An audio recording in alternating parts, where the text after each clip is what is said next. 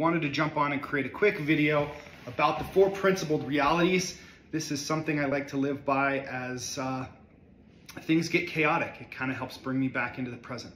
So the 4 principled realities are: 1, life is inconsistent and unpredictable. We cannot always be in control. And that inconsistency and that unpredictability can often lead to stress if we don't prepare correctly. We'll talk about these more in depth in future videos. But 2, the second principled reality is the brain is hardwired for survival.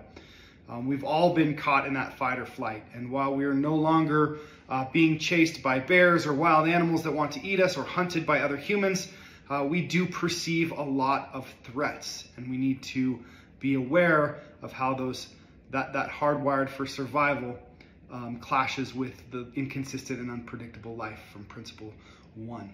Principle 3, this one is really important. Our thoughts and feelings are the means to an end and not the end all be all.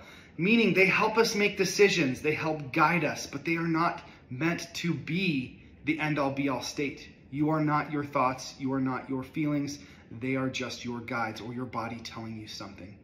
And the 4th principle, this is the one that always pulls me out of the funk. Life is meant for happiness through principled living. Life is meant for happiness through principled living. When we apply our principles and we live in a principled world, we are happier. We are happier. So let's get after it this week. Do your best to be the best you, and be well, my friends.